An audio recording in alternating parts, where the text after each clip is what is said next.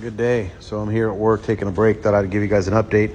I'll post the original video in the description down there of what this old bakery looked like. But I thought I'd do an update because they started demo about a week and a half ago, and this is where they're at. So this was the seating area for the front counter dining with the little fireplace. This is all gone. This was where the counter was.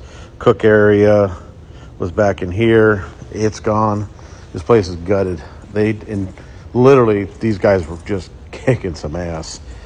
And seating area here, seating area. That's the little bathroom in the back there.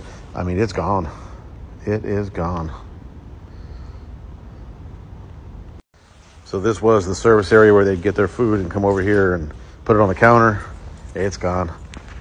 Cooking hoods, gone. Walk-in freezer, refrigerator, gone. Prep area, gone. This was the dish pit right here, toast.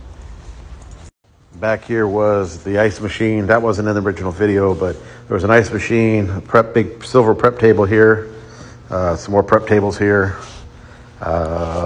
This was, you can see where the wall was. This was like a little break area, locker room type thing. And then the bathroom's still here. This was what was this? This was the dry storage and then the dish pit area. But it's all gutted.